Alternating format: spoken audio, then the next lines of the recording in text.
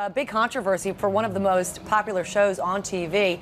The 19-year-old star of 2.5 Men shocking everyone by publicly dissing the show, pleading with people not to watch.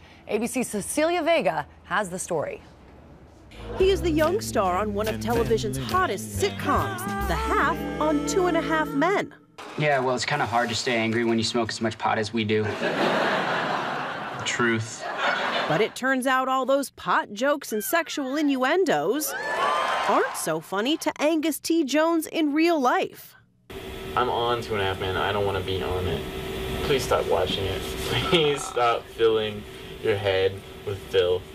The 19-year-old star is trashing his own show in this controversial new YouTube video, an interview he filmed with an online religious group called Forerunner Chronicles. People say it's just entertainment. It's bad news. It's bad news. Jones says he never drank and remains a virgin, but that in high school he did smoke marijuana and tried acid. Recently, he began attending a Seventh-day Adventist church and has a newfound mission. If I'm doing any harm, I don't want to be here. I don't want to contribute to the enemy's plan. They tried to drown me. No, they didn't. He managed to get himself baptized.